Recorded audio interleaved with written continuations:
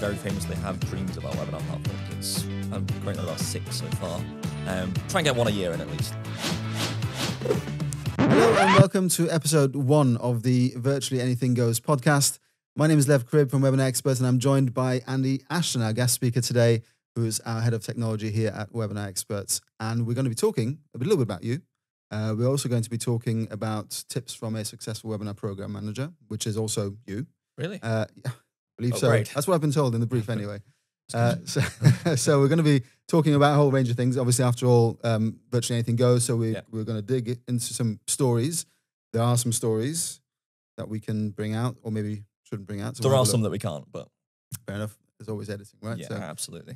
No, we're going to dig into a little bit of your background, just kind of see how you got to this whole area of webinars and webinar program management. We're going to obviously have a look and see what you learned from all of that and what you can share with others as well. So when you first joined us, this was back in 2018, so we've known each other for a while, you were a very different person, professionally, as well as... Personally, definitely. Personally. I mean, you had long hair. Yeah. Bad wrong with that, but you were just very different to how you look today. We might even stick a photo on screen about this as well. Andy with long hair. So if you're only listening to the audio-only version... It's a beautiful picture, don't worry. Then check out YouTube for the video version as well. You can see the picture there. So you had just left university. Yeah. You had no passport. You had never been on a plane before. You had never left the country. Nope. No driver's license. Nope. So you I don't know, you basically existed with long hair. That was it. That's pretty much it, yeah. Well, that's a bit harsh. You had an audio degree. You had the I had a degree. you had the foundations to join us. But tell us a bit more about that time. Yeah, so that was, we're talking 5.5 years now going back. I freshly came out of uni. I just finished audio engineering.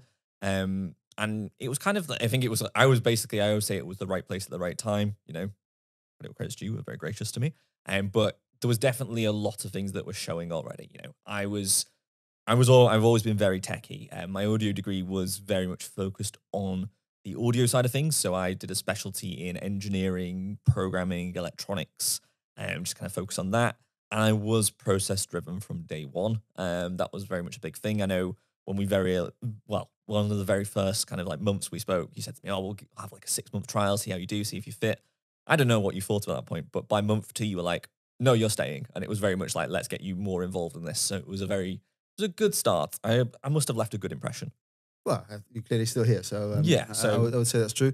But as we kind of went through those first couple of months and probably the first couple of years, we were probably a bit of a sight to behold. You with very much long hair in your 20s, I with suit on in my 40s. I think at one point somebody actually asked us whether we were together.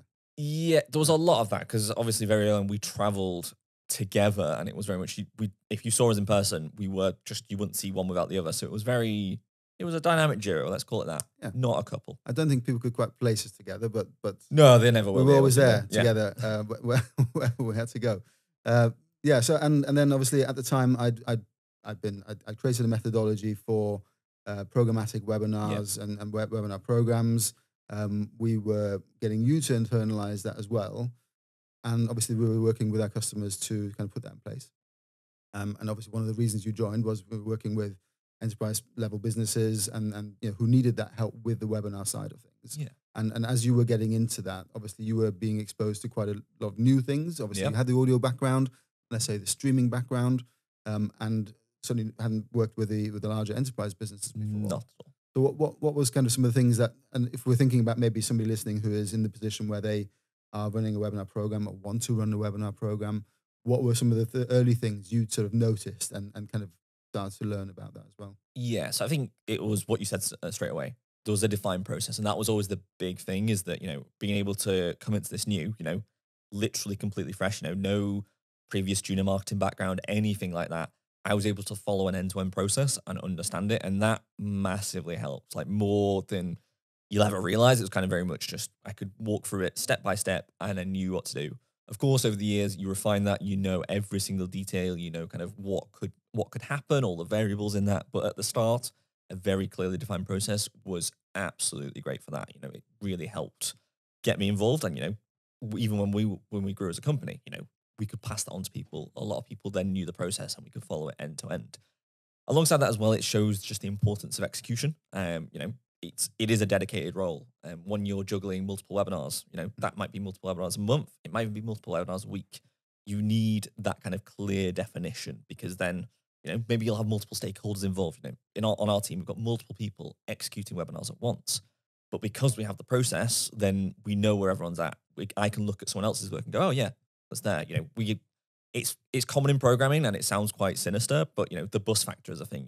It's always the famous thing. Tell us about the bus factor. Yeah, so it's this idea that knowledge should be retained and should be passed on, to the point where if I got hit by a bus tomorrow, I know that someone else will be able to take over my work, jump in, and go, right, I know what's happening. It's not a mystery. It's not completely vague. And we see this happen quite a lot. You might have one person who knows the process inside and out, but then anyone else in the company doesn't know what's going on. So if anything was to happen to them, might just be a day of illness, but then webinars completely stop because they don't know the process. Yeah, I suppose we see that still now very often Absolutely. in organizations where there's one person dedicated to it. In fact, we were just talking to somebody yesterday, says, I'm doing this solo, and in country where we have our marketing managers in country, in the region, they're doing this solo. There's not a large marketing team around them in the region. Yeah. And they're having to do this individually. And I guess that's what you're talking about, right? Yeah, and it is, it's the joys of regional marketing. It's the joys of working on team. Everyone has a different process. Everyone has a different way of working, and everyone has different timescales. It's a marketing manager in one country might have a completely different agenda to another, but webinars are still the same. The execution is still the same. So having that clearly defined process to walk through is good, because, as I say, you might have one person who has all the time in the world to work on webinars. You might have one person who only has 10 minutes a week to work on a webinar, but having that process that means the output's the same means that whatever comes out of your company, it's going to be of that high standard, hopefully. Yeah, that makes sense. And then obviously we fast forward a little bit, a few years, and something very big happened in your life. Your hair came off. Intentionally, I should say. It wasn't mass hair loss due to stress. Don't worry. But it seemed to release a sort of massive energy inside of you. Yeah. I guess it was coincided with a certain period in time of time in your life. But you kind of, at a similar time, that wasn't one of the reasons, but you were promoted to head of technology here. Yeah. And I think you kind of took quite a step forward within the work that you do here, but in general as well, right? Yeah. So obviously, we'll call it the reverse Samson in that context. It kind of happened, and it was always quite funny, because a lot of people said to me when I started this and looking for a job, oh, you'll get a real job when you cut your hair. And then obviously I had a real job. I worked here. So it kind of, that was almost a protest at that point. I got to a point where I was like, if you're going to say that to me, I'm going to keep it for an extra 2 months. But it got to a point, we were in the middle of COVID, it just, enough was enough. I got it all cut off. It was a great time. And as you say, it was not related to that, I think. But I moved into head of tech then. It was, in some ways, it was a very natural move. In some ways, it was a massive step up. Naturally, I was always involved in the technology of streaming. I wanted to know every single platform. I wanted to know how all the tech worked. So that side of the role really fit me well. That was the kind of we're putting a title on this now. Even that, it was every question. It would come to me. Every platform question would be around me, and it was a good time. But alongside that as well, there was the program management side of it. And this is where it got interesting, I'd say. I think this was the time where I didn't realize how far along I'd come on my journey, because as the team was growing at that point, I was training up a lot of people, and it started to get to the point where I would train them. And as you're going through the process, it's live training. You're showing people what works on an actual program. And I'd say to them, okay, well, we're going to do this, and this could possibly happen.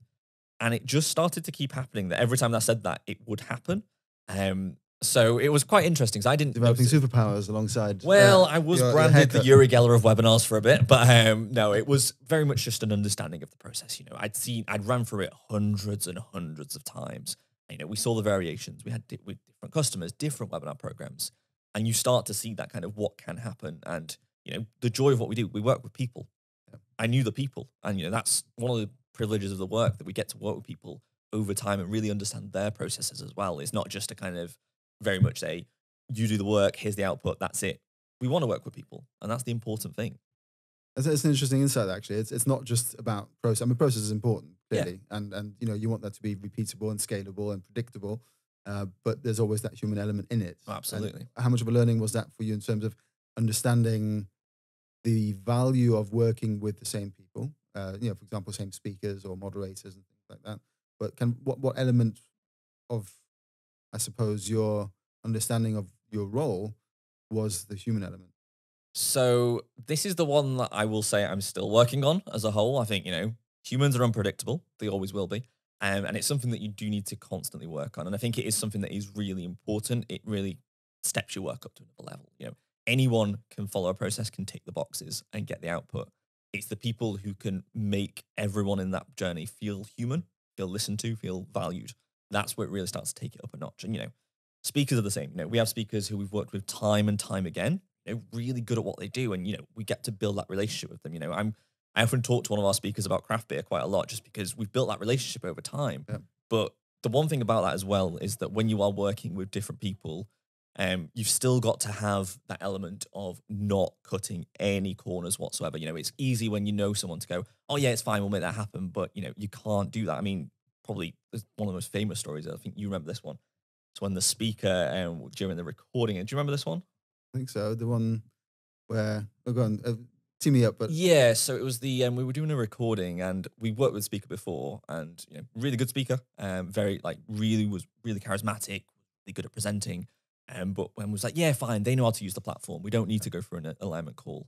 But then we got to the day. Do you remember this one? I do.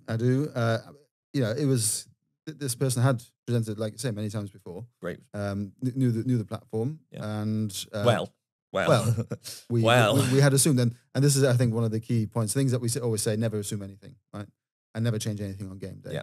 But to never assume anything applied that day. We thought we'd done all the checks and certainly asked the right questions. But then we got into the webinar recording, and the person was talking for at length, and we thought, gosh, clearly hasn't got many slides, or he'll get through them fairly quickly. But he hadn't advanced the slides. Yeah. He was about 10, 12 minutes in. And I don't know what he was clicking on at the time, but he either wasn't clicking to advance the slides or he was clicking on something else. Yeah. But those slides hadn't advanced. And yeah, there is that human element. And not ever assuming anything is important to any successful execution, because there is still a human element. And we have to understand that whether that is because of uncertainty during a live recording, or whether it's just something that somebody's forgotten, is important to factor in, isn't it? Yeah, and that's important because obviously from my role, and if you work with webinars regularly, you know the platform inside out. I very famously have dreams about webinar platforms. I'm currently at about 6 so far. Try and get one a year in at least. But we have that. But then you're looking maybe a speaker, maybe a stakeholder who only interacts with a webinar once a year, and they're more focused on presenting the content than actually using the platform. So you've really got to make sure that every single time you've done the training, because it's all great when you don't do the training, it goes right, but the day you don't do the training, it goes wrong. You feel it more than anything. And we've had, I'll be honest, we've had that before where we've gone, yeah, they're fine, and things have happened. Maybe like speakers not been able to do something, maybe it's just not gone the way it should have gone. And that's where you start to learn. And sometimes that is a battle with the speakers at times. Just being quite honest there. Some speakers will insist I don't need the training. But then obviously the main concern is the output. You've got to make sure every single time they know what they're doing, and they are very comfortable in that. So then the output is phenomenal. The speakers who really get it, you just completely understand. I've got speakers who will even joke with me during the training. They go, I know you've done this training before, but we're going to go for it just to make sure. And in 2023, for the last 5-10 years, platforms have updated so much that I've got a rule: if you've not done a webinar with me in 6 months, you're going through the training whether you like it or not, because platforms are changing. The way we work has changed. I think 2020 was the year where we really changed our process. Yeah. Do you remember that event that we did on the laptop that really shouldn't have done it? Yeah. I mean, it's a lot has changed, hasn't it? And through COVID, a lot of the platforms adapted to what the requirements were. Absolutely. And the demand was much higher on those platforms as well, because that's what people had to do. They couldn't meet in person anymore. And yeah, it's, I think, clearly you've gone through as a program manager before you even got to the point of head of technology role, and obviously you still run and manage webinar programs now as well. But clearly you went through a period of time where you managed hundreds of webinars, and the learnings from that. I suppose it's a little bit like this. It's not control freakery, is it? It's not that you have to micromanage the speaker. It's not about that, is it? It's about the ability to predict what will go right and what might go wrong, if anything. And it's a little bit like, I suppose, a Formula One driver and and their engineers. Yeah. The driver ultimately is responsible for the result, driving the car around at the highest possible speed and win the podium place. And they will want to get involved. And I think Michael Schumacher was famous for that, wasn't he? That he wanted to get involved with the engineering side and understand the car inside out so that he could, one, contribute, but also make it predictable what the result would be, because ultimately he would be held responsible. He's the front man. And in a way, a webinar producer, a webinar program manager, has a similar role. It's just they want to make sure that the speaker has everything they need to succeed and not anything go wrong, right? Yeah, absolutely. And I think it's even taking that one step further. I want to give more than a speaker ever needs. I don't want to give just the survival rate. I want to give you kind of a bit above and beyond, because ultimately we're concerned about the output. That's the main thing that, once a speaker sees the output, once they see the results coming in from the webinar, they do not mind anything you've done before that. They're always happy. They can justify anything. If they say, I've done a great webinar, they don't care. Genuinely, they won't care if they've put you in an extra alignment call.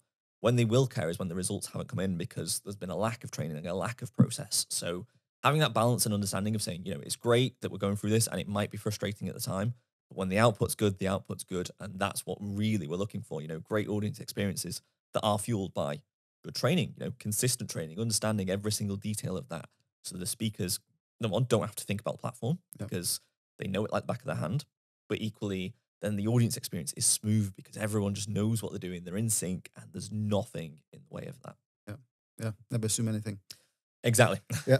Good. So, but around about that same time when you went into the role of head of technology, you invested quite a bit of time and effort into your sort of personal development as well. Yeah. And that led you down a few different paths, didn't it? Can you talk a lot of more different about paths? Yeah. So one of my things is I won't hide it. I want to be the best at what I do. Simple as that. I always want to be the absolute best at that. And the joy of working how we work is that we work with a wide variety of clients. And sometimes you'll get to follow a complete process. Sometimes you've got to adapt to that. But there's never a time where you get to 100% do what you want to do. That's the reality of life. You never get to do everything you want to do. So I hit a point where I asked the question of, what if there was a space where I could do what I wanted to do? What if I could follow my own process? And, I wasn't going to start my own business officially. And, I wasn't going to, take over, start a mutiny in a company to say, I'm running it now, you do it my way. So I looked in a different way. Now, it'll become as no surprise when I say I'm absolutely nerdy. I am absolutely nerdy. No. I know, really. So gaming is one of my big passions, and a part of that as well was moving into more streaming for my own pleasure, gaming streaming. So I moved into Twitch streaming as well, which I've not found anyone else who does what I do, where I kind of manage webinar programs through the day and then go home and manage my own webinar program kind of thing. But it's been really, really good for that. It's having that real world experience of, whenever I do an alignment call, which I still do, an important thing that we do quite a lot is making sure that no matter where we are in the company, we're still up to date with every single bit of technology, even head of tech, even you. I know if I asked you to do an alignment call on a particular platform, you could do it. You could do it to a great level. I think. I'm going to say you can. We'll talk about that later. No, but so a part of that was making sure that I'm living that. And now we're at a point where if I'm, one of my famous things is talking about audiovisual best practice. It's something that I'm so die hard about, to the point where if you ever, and big disclaimer for every single one of my clients and everyone who I have a call with, if I'm ever 1 or 2 minutes late to your call, it's probably because I'm adjusting my webcam just to make sure it looks as good as it can. But that is the thing, I'm making sure that it is the highest standard. And because of this, because of Twitch streaming, because of content creation, I'm now at a point where I can say all this because I'm doing this 9 or 10 hours a week, every single week in, week out for the last 2.5 years. That's just your personal stuff. That's just the personal stuff. So before however many hours I do here, we've still got a good amount of time just working on my own craft, refining it. And, this is how I can do the podcast, by the way, because if you all think I'm a wildly entertaining, charismatic person, I'm not at the best of times. I had to really work on this and refine it. I've done through streaming 3 times a week, posting TikToks for 500 days straight, non-stop, which is, I don't recommend that to anyone, but still, it was a good way of learning my craft. But that personal development really did help. It's starting to blend in fun ways now, where I can start to advise on different things. And, it works 2 ways. I can then now go to people on the Twitch side and advise stuff on the basis of, I know this works in a business context and you want to approach this as a business. So let's blend this together and let's really see how this outputs. Well, it's interesting because I was thinking about the other way around. Yeah. I thought, because often consumer platforms or technology informs the business side because it tends Yes. to move faster. Um, I want to hear your thoughts on that. But before we do that, I'm sure there's quite a few listeners wondering, what are you gaming? Oh, what am I gaming at? So at the moment, there's a long story about this. I am playing as of today.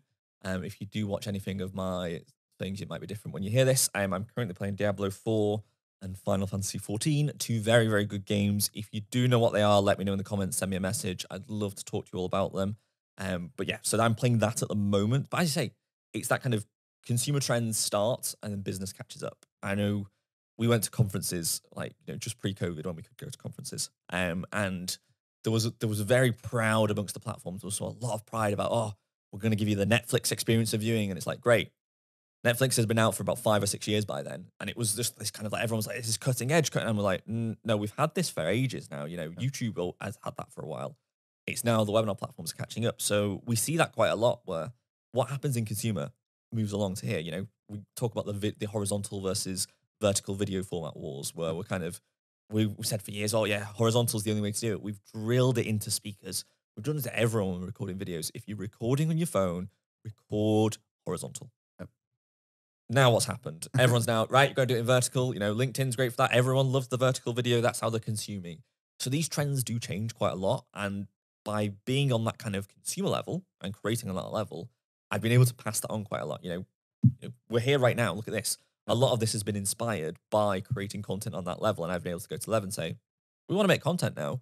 And we're going to go about this. We're doing shorts, we're doing the blog posts, we're doing the podcast. All of this has been inspired by what we're seeing at the consumer level and bringing that into business. I mean, to the point, Dave, who's sat behind the camera, when we were setting up this podcast and filming corner, we had various conversations about the microphones. That was a big thing. And should they be in shot or not? And Dave was adamant with his classic videography training that they should not be visible. But this is perfectly normal now. And obviously, Dave sees that and understands that completely. But it was just, I think that transition comes from the consumer side, isn't it? The podcast that we see, like we're doing now, and these are things that wouldn't have been, even in place 4, 5, 6 years ago. Yeah, absolutely. We would have thought, why are those microphones so big? And to the point, in some cases, you see the lights, and it is very different. Now, I'm not saying that that's necessarily all of that's going to transition into the business side, and we'll see webinars with in a horizontal format and stuff like that. But there will be elements, I suspect, that will feed into that, but somewhat delayed, I guess, right? Yeah, and I think it's it's part of the toolkit and knowing when to use stuff. There's no hard and fast rule of any content. There's no hard and fast rule of webinars. It's always get what you need to get and make sure it works for the context. What might work for your company won't work for another, and that's always going to be a consideration. Is what will work. And it might be demographic wise. This format might really work for like a younger audience, my age of audience. Lev's age of audience as well, don't worry. But if you're on a more formal level and you're discussing high level, you're discussing like company updates, this will not be the way to do it. It will be a very different approach you need to take. But understanding both and having both in your toolkit and saying, right, we're going to do this format here, this format there. That's what you need to look at. It's not having the one size fits all approach. Yeah. Well, you say that though. I mean, we were talking to a customer the other day who wanted this setup. Yeah. For a quarterly update, or I can't remember. Yeah, it's starting to become a bit of a thing because I feel like a lot of this is a more personal approach. We're having a conversation right now, and I know if those cameras were switched off, the conversation would look very similar. Yeah. And we'd probably nerd out a lot more, but we're still kind of getting there. So it's becoming more of a thing, and I think it's going to be quite exciting to see how far that goes. And that are we just going to be honest with each other and saying, listen, we're tired of the stage videos. We actually just want to hear from a CEO telling us about their real thoughts. PR teams are going to hate it, but it's still a thing that we want that more personal approach. It's, what I've been seeing for ages and what we're seeing in the industry is that there was so much virtual background focus when actually that's one of the worst things you can do right now. It shows off a closed, it's almost like folding your arms in a presentation. It's showing closed body language, but actually by having this more personal approach, whether that be having some of your hobbies in the background, stuff like that, people want to see the people about it, and having a more personal approach is really popular right now. I think it's either in the plan or it's in my head, but we're going to do a podcast episode on the best authentic webinars are always planned ahead. This idea of you want it to look authentic. Yeah. You want it to be real. You want it to be personal, but that doesn't mean it has to be ad hoc. Yes. You do plan for that, and like any panel discussion, it's typically you discuss it beforehand with your panelists what the questions are going to be, so they can have a think about that. And a well-produced panel discussion is typically very well planned ahead as well, and it therefore looks like it's natural. Yeah. And I think for webinar program managers, it's a similar thing in terms of preparation. Yeah. And talking to their speakers and planning and doing a show flow and looking at the actual individual webinar content delivery, how that is going to, come across well. Obviously, the content itself has to be good, but how the actual format works and how that comes across, and that typically is planned, isn't it? Yeah. And I think, this is something that I can say you've done really well in over the past. You've been a moderator for quite a lot of webinars in the past, and it's always been that kind of approaching the speakers and asking what they're going to talk about. We all have slide decks, we all can present those, but actually presenting them for the context for the webinar and being able to know what's going on with the flow and understanding who's speaking on it really steps it up a notch. You probably put a good word on it. Planned ad hoc is such a big thing. If you see a very well done video that looks ad hoc, it's not ad hoc. It never is. There's a lot of planning it, but it's to the point where you don't see the planning. You don't see it being rigid because the people have got a plan in place, but they're not, but they know it so well that they don't have to go, oh, we're just going to look at the camera right now to see what's next. Director, are we all okay over there? We're not doing any of that. They know what's coming next. They've rehearsed it. So then it just feels natural. And that's where ad hoc really starts coming, because it looks so ad hoc.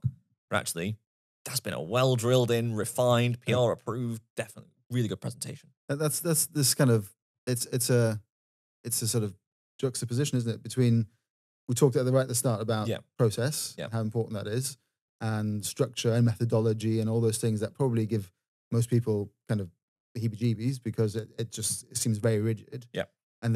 But then we're now talking about how that actually enables us to be more authentic on screen. Yeah, and that's really interesting, I think, because it doesn't seem intuitive that that's the case, but that is ultimately what you're seeing as a result, right? For those who do. Yeah, exactly. And let's bring music back into this a little bit.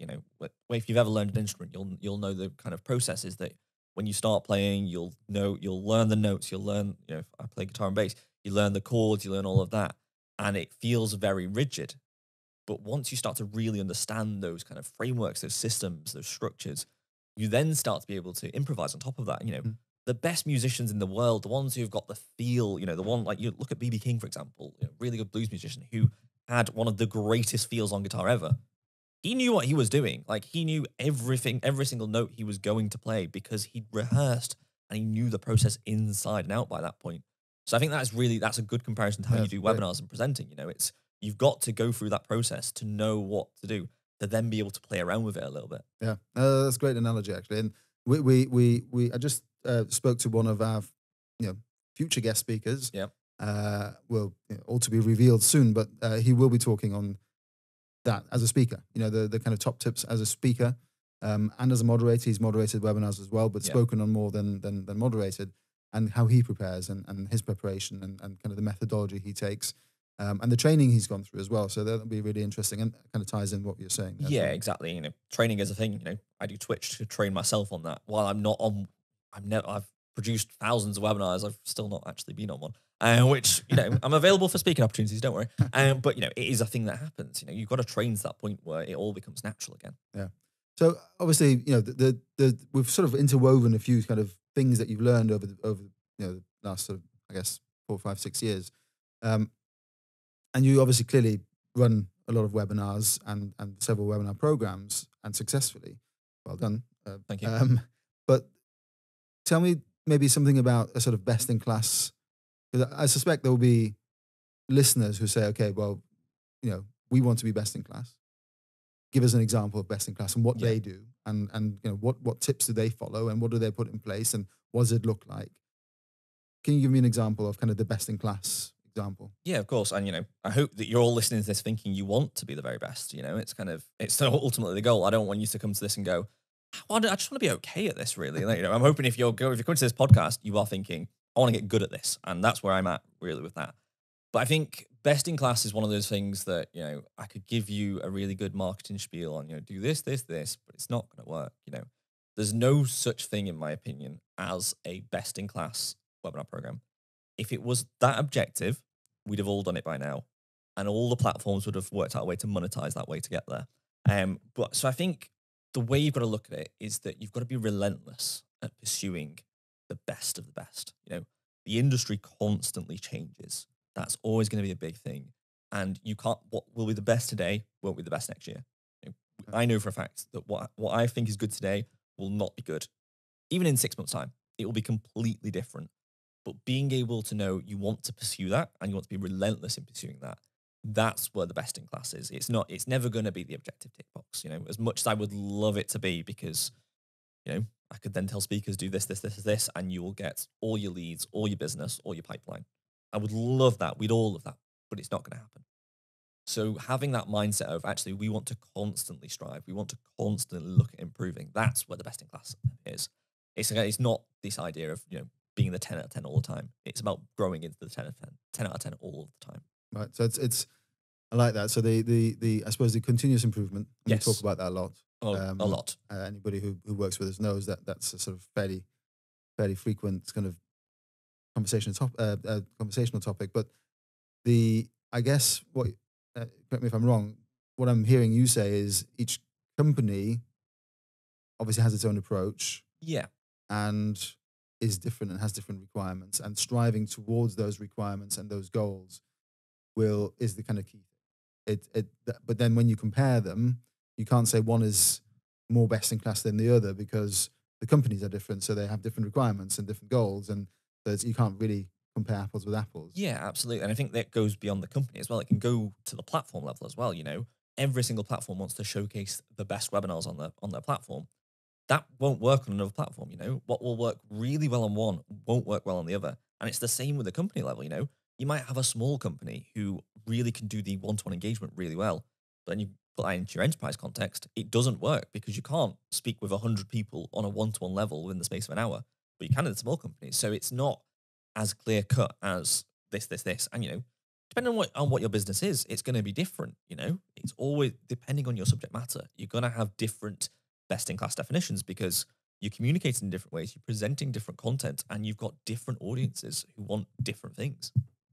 So there are a lot of best practices, and they change, and some of them will always stay the same. Yes. But as we talked about earlier, best practices 4 years ago with microphones is very different to what best practices is like now, and technology obviously evolves, and we can kind of see differences there. So there are a bunch of best practices changing and stable.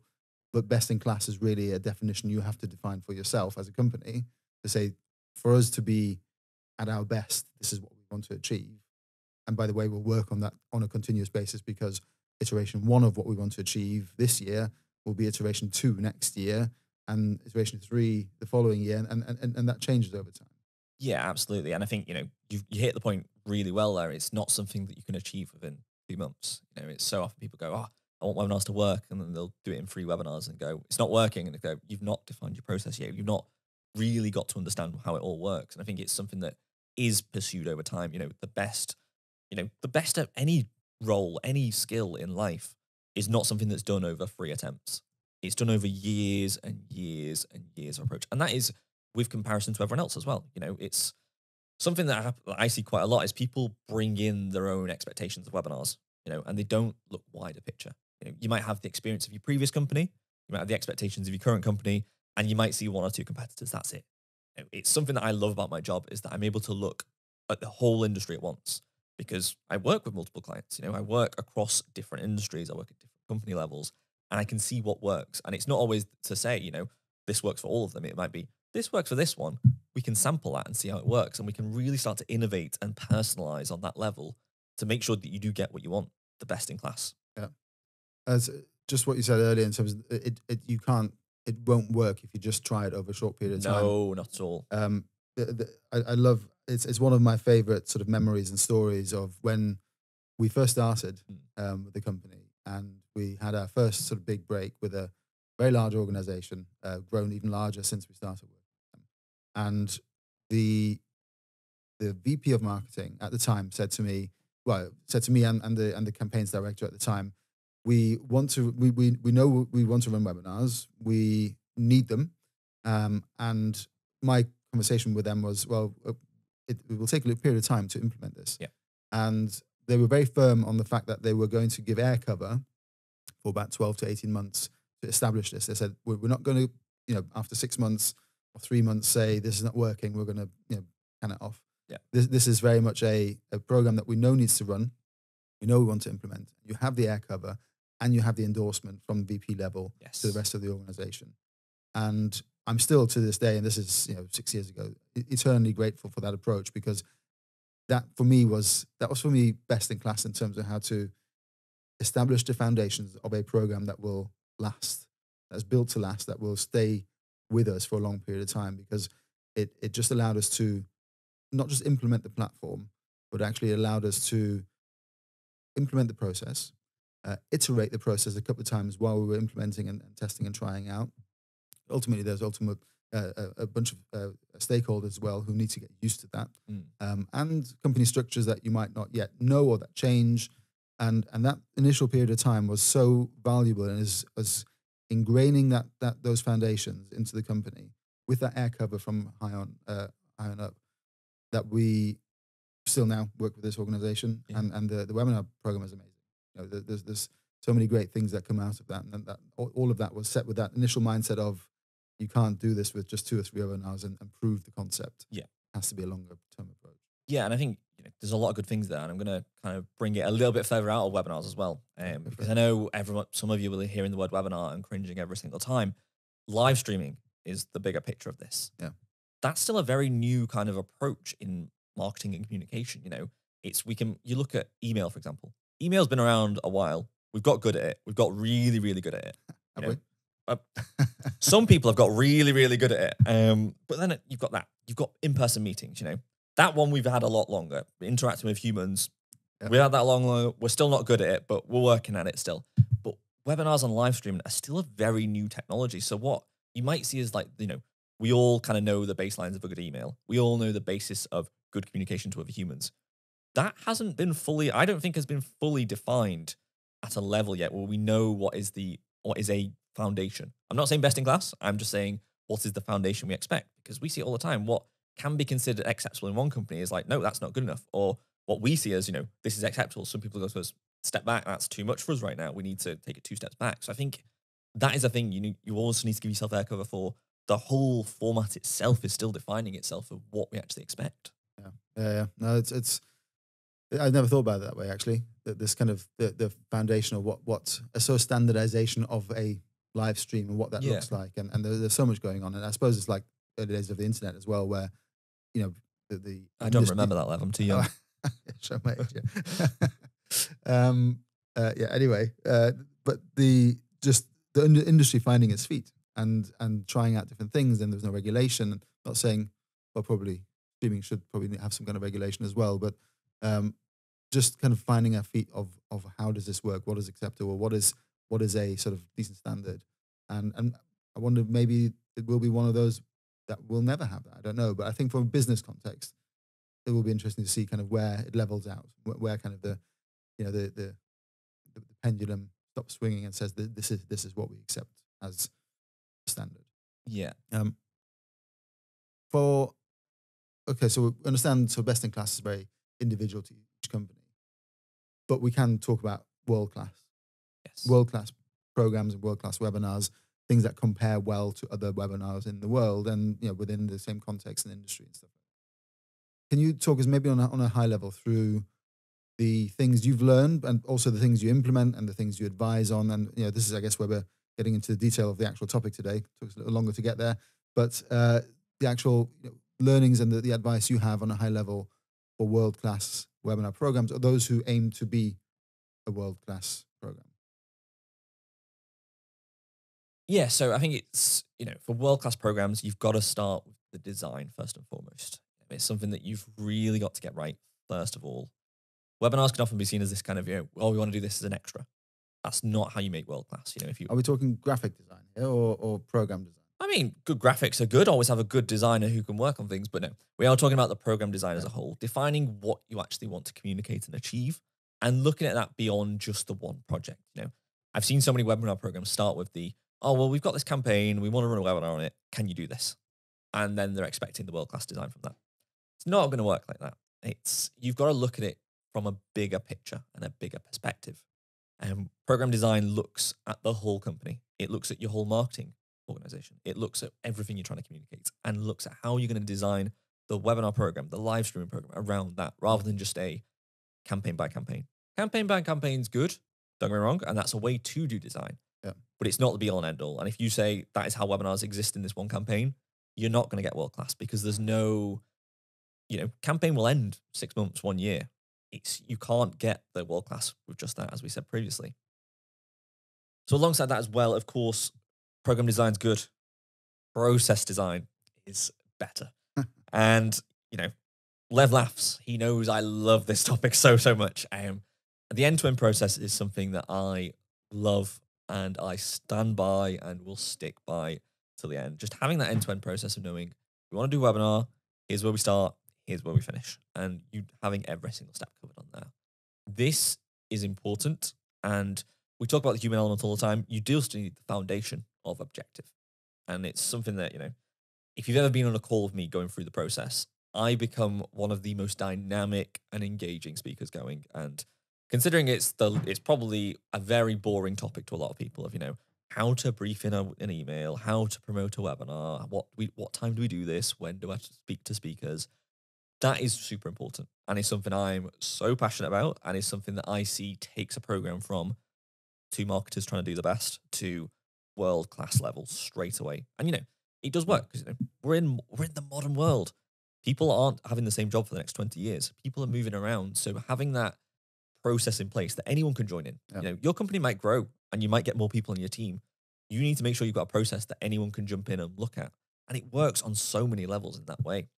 Yeah. I mean, to the point, we obviously use Trello ourselves. We use Asana with certain customers and various other the project management tools as well. Yeah. And in fact, everybody who joins us here reads a book on process management and kind of the agile and scrum methodologies and so on, because ultimately that, like you said, puts a process in place that is repeatable.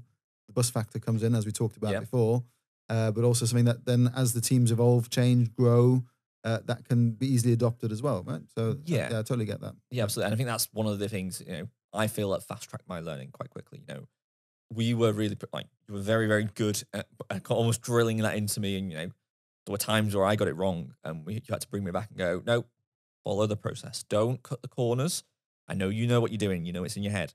You need to document this. You need to make sure it's good and you need to make sure it's clear. And, we were very lucky to be in teams at that time where even in clients, they got that. We had someone who was very, very, very, very good at this.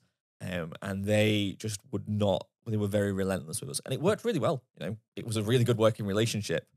We knew everything that we needed to do. We had full visibility on this, and we had such a good process down that webinars, they felt natural. It wasn't it didn't feel like a chore. It felt like just a part of a flow and a process. Yeah. So a safety net, I suppose, in a way. Very much so. We don't want to speak about this.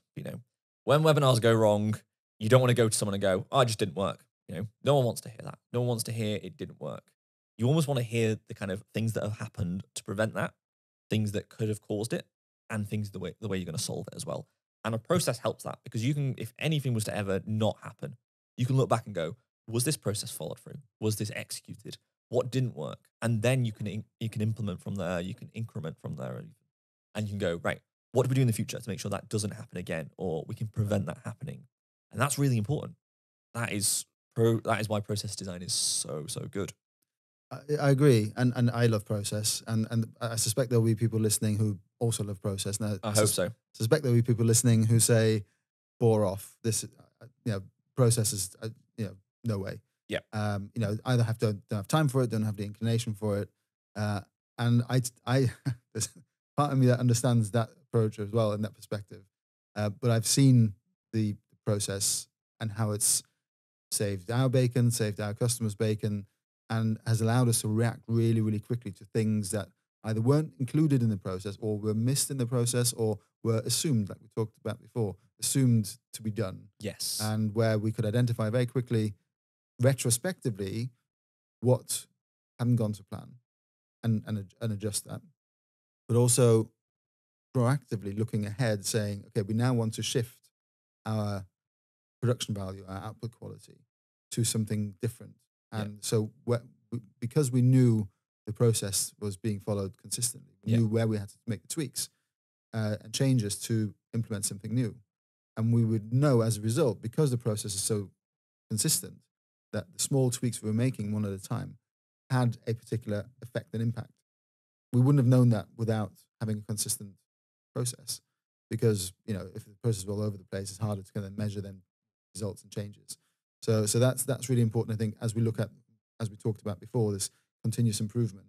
If you have a consistent process, you make a small tweak and you see what's different next time round. You know what impact was, what impact that change had. So I totally get it, and I do like to geek out on that as well. And I hope this explanation for those who say bore off with process gives you a little bit more insight into kind of why we think that might be worth looking at. Yeah, and we'll come back to that later. I think I'll give you a little bit of a secret here. We talk about the idea that the best presentations are planned a little bit.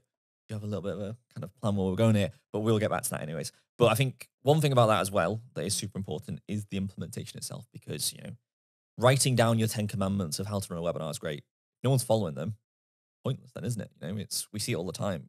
Marketers, and this is no discredit to anyone, is that you find your ways to do things, and you find your shortcuts, you find your workarounds, and you start working towards that. And that's where, if you're working in a big team, for example, the process starts to fall apart very quickly. And that's what I think is really important in your first year, 2 years, is that you've got people in place who are checking that process.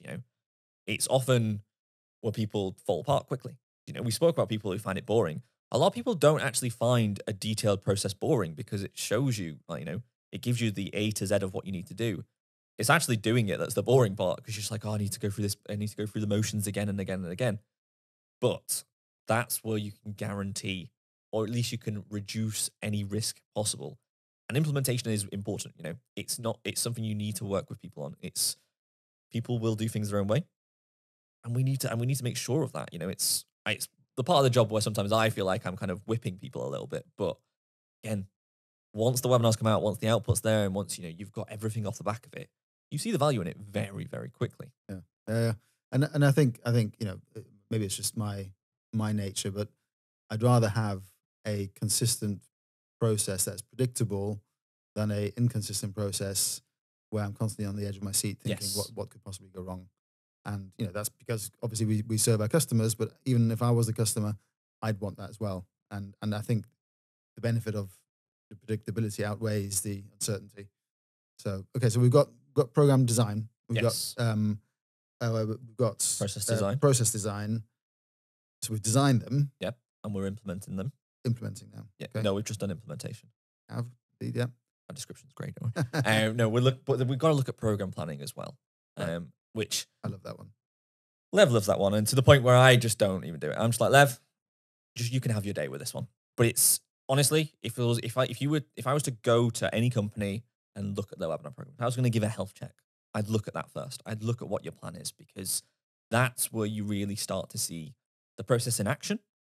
You start to see all of the process. You see the program design, you see the process planning, you see the implementation, you see all of that very, very quickly. And if there was one thing that would make or break anything, it's the planning. Having a 6 to 12 month plan of what you're going to do. It doesn't have to be, I know every single word that's going to be said on this webinar. It can just be, I know the topic. I know what we want to speak about, which, as part of your program design, you'll know what you can speak about. But then actually just having that in place means that you can run everything. It flows much better, because once you've got that planning in place, you then can work the process around it. You then know, right, I need to, 6 to 8 weeks ahead of time, I need to start the process and I need to implement to this level. So having that plan in place is so important. But I know you're literally looking at me and be like, tell me now, talk to me about it. So Lev, tell me about why you like planning. I think, as you said, I think it just visualizes the process. Plan shows you that, if there's a process that works, the plan will work as well and will be in place. So I think that's a really important part of it. I won't. We've got only so much time left on this podcast. Yeah. There is a whole guide that we wrote on this, and it goes into significant detail on how to approach planning for webinars on an annual basis without really knowing a huge amount to begin with. Yeah. So check out webinarexperts.com. In the blog section, the resources section, there's a guide to that. So I'd love to talk more about it, but let's move on. Yeah, and if you are on YouTube, you're watching this, the link will be in the description. Yeah. So got that there. But so that as well. What's next? We need to execute, right? We need to make things happen. We can't plan and do it. So, but that is a big thing. And this is something where I've got to give credit where credit's due. Over my time, I've moved from execution to management, and my job would be nothing without execution specialists. I've got people around me who execute day in, day out, and this is where, to blow our own trumpet a little bit, this is where we really stand out. Is that we execute webinars day in, day out. And that's not even exaggerating. We will be looking at 4 to 5 webinars every single day of our working lives. And that's something that's quite unique. You might in your company look at 1 webinar a month. And that is where people can say, yeah, webinars. Imagine if you did that every single day with 5 webinars across multiple industries. That is where it really starts to set apart. And that's where knowing execution is important, because you need to do it. It's as simple as that, is that there are so many people who promise good plans. I'm sure we've got stories about that where people have come to us and said, great plans, but actually doing it, it sounds obvious, but you need to be able to do it. Simple as that. I suppose with that volume, if using that volume example, it does compound, Yes. Small things that you don't do or small things that aren't ideal or perfect, they do compound at that volume. And it's the same for a company that might not do 1 webinar a month, but 50 webinars a month, because they're huge global enterprises. Those small executional kind of small fails, even just omittances, they will add up, and more audiences will be exposed to that, so that they'll have a bigger impact on it. Yeah, and I think I don't want this to be doom and gloom. It's not always kind of a look at what you've missed out, you've done a bad job. It's more look at the potential you're missing out on. It's innovation potential. Exactly. It's if you miss out, say on a webinar, as your moderator doesn't have a CTA to say, ask some questions now. Speakers might not, your audience might not do it. That one question could start a conversation that could lead to sale. Imagine if you did that across, as we say, hundreds of webinars a year. You're missing out on hundreds of opportunities at that point. So even these micro details, these little adjustments you can make to this, if you get those right and you execute to that level, you'll start to see the benefit of them straight away. Yeah. Kaizen is the word, isn't it? Small incremental changes. Also the name of my MMA gym for the exact reason. MMA as well. Is a man of many talents. Yeah, I'll invoice them later for the plug. Gaming, MMA. Exactly. Streaming. I've got everything. This is what happens if you don't meet my deadlines. I can beat you up. But anyways. Good. So we're executing, and obviously we need to do more out of the back of that. We'll have loads of insight from that engagement with the audience. So where do we kind of on a high level end up?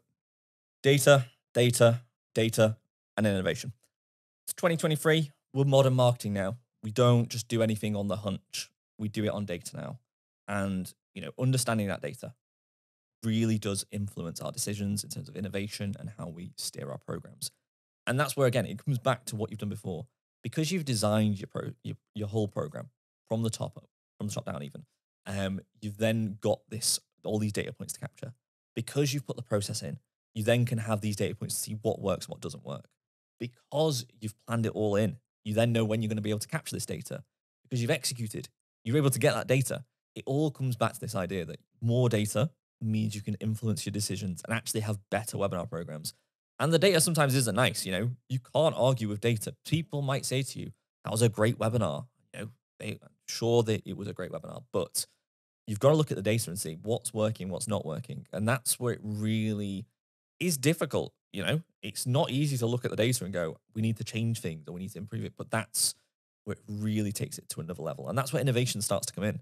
You can look at the trends and go, this has happened, so we're going to start doing this. And innovation is something that, you need to continuously be doing. But that's only off the back of data. You can't do that off opinion. Everyone has their own opinion, and not every opinion is right in this world.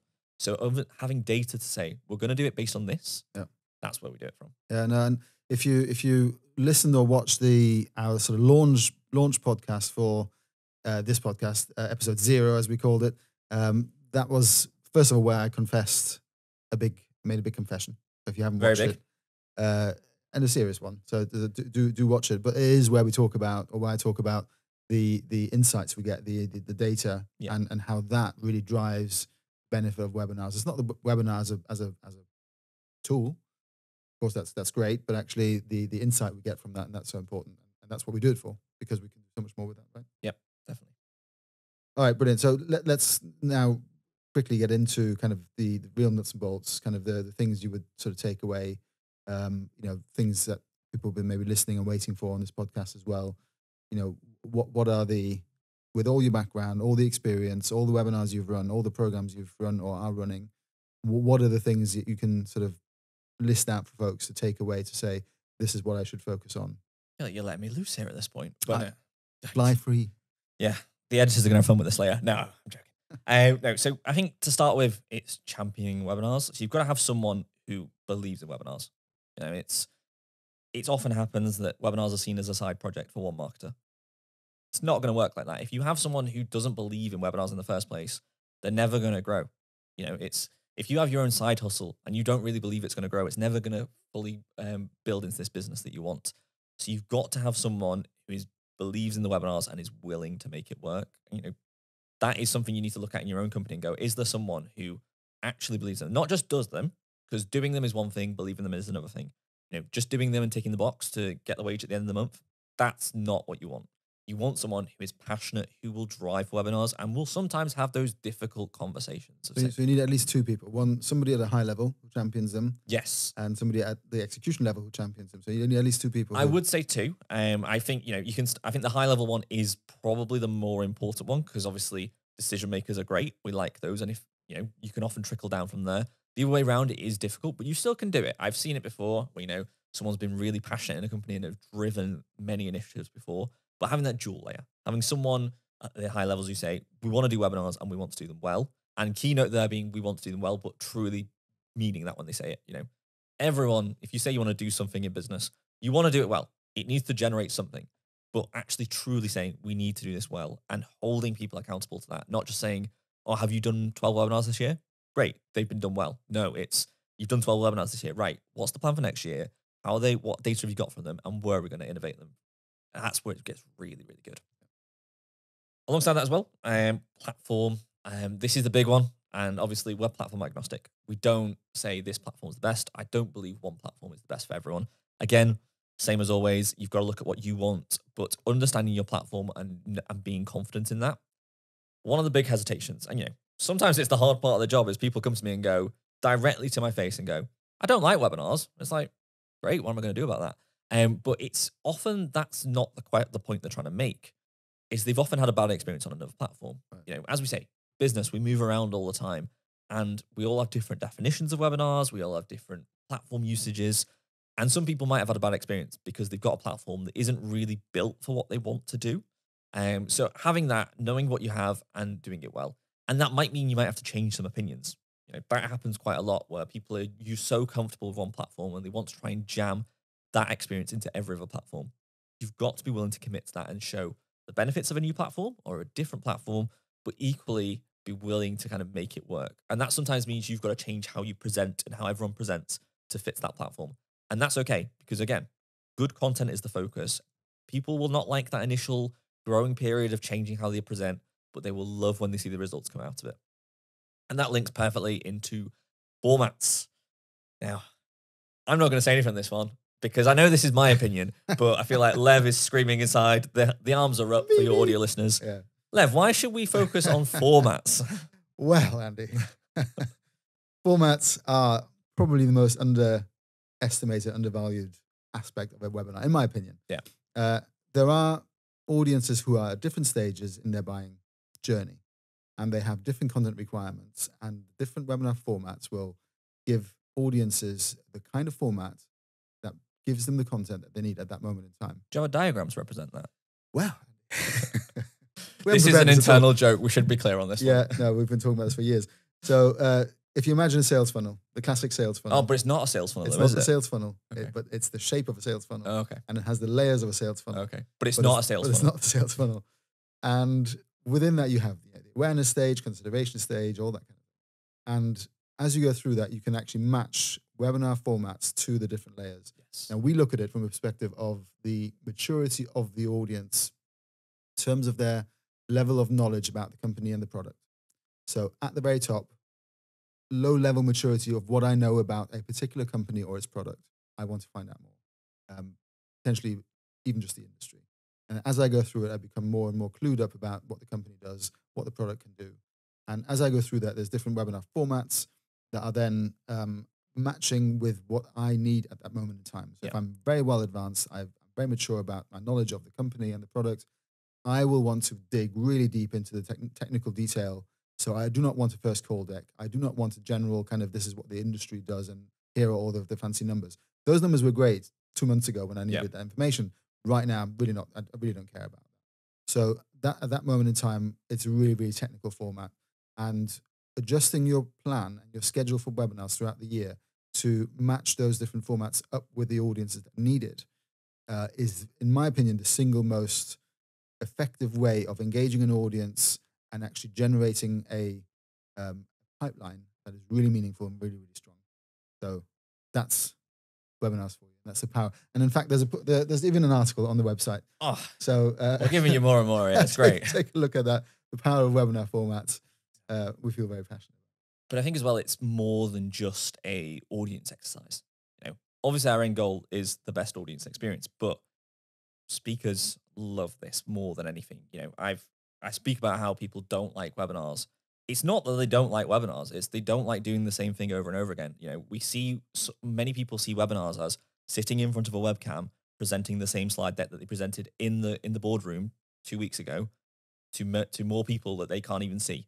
They see that as webinars, and that's what they don't like. And you know, by presenting different ways to communicate, you know, some that will be tailored to certain speakers. You know, we all have different learning styles, communication styles.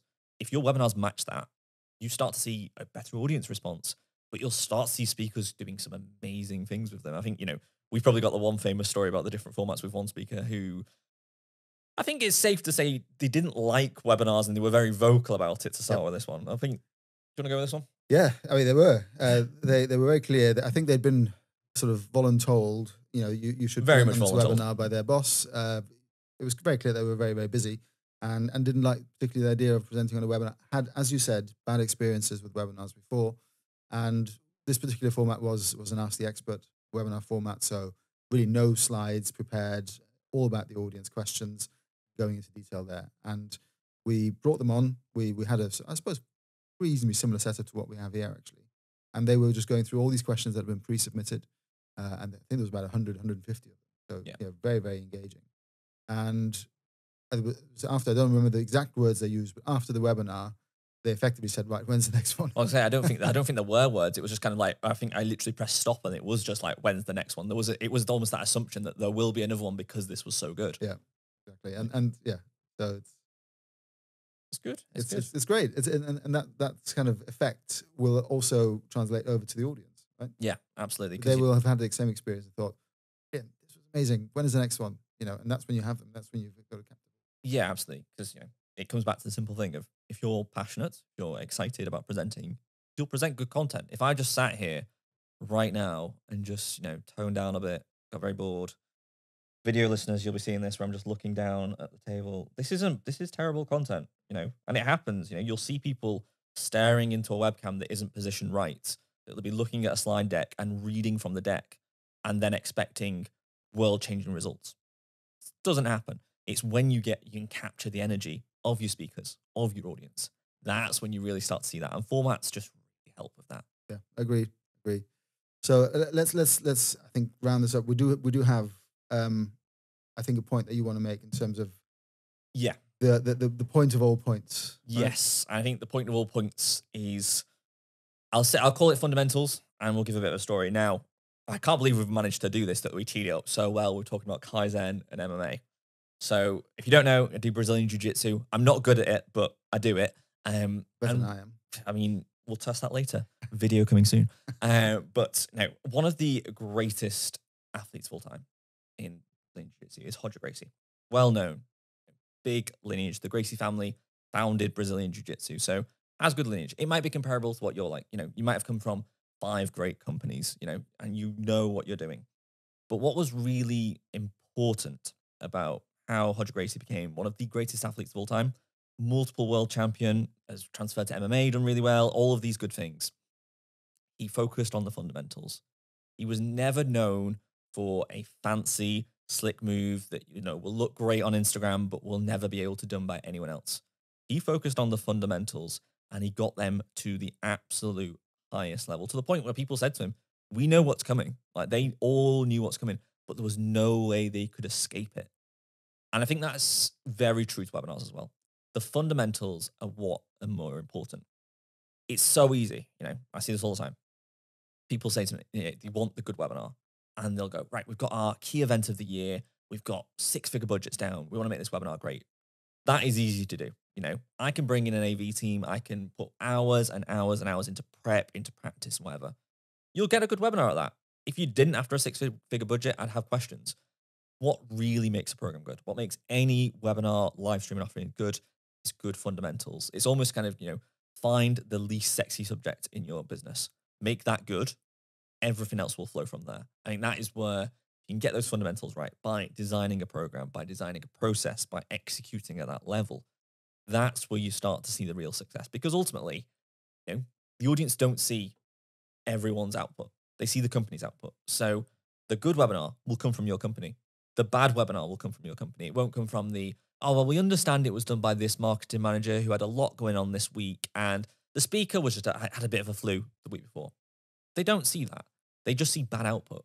But by getting those fundamentals right, by making sure the first webinar is as good as the last, the lowest of the low webinar, the one that no one wants to do, is fantastic.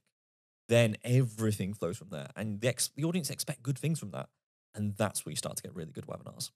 Brilliant. It's great to hear you talk about this, because obviously, we've worked together for years and we do talk about it pretty much every day. But, you have to stop me quite a lot. Yeah. But I really hope this was helpful for you listening. Great first episode. If you didn't watch episode 0, I just mentioned it before, do check it out. It will be in the links below or wherever you get your podcast from. We'd love to have you there. We'd also love to have you in the next Virtually Anything Goes podcast. So take a look out for that. And if it's not out yet, just keep checking back. But we will be providing... Can I do the millennial thing that you haven't done yet? Go on. Make sure you like, subscribe, give us 5 stars on every single platform you can. Just make sure you stay updated. Come on. And that's why we're so different. Please do that, all of that. But no, please join us again. And we love talking about this. I hope you really enjoyed it just as much as we love talking about it as well. So thank you for joining us, and see you soon. Take care. Bye-bye. See you.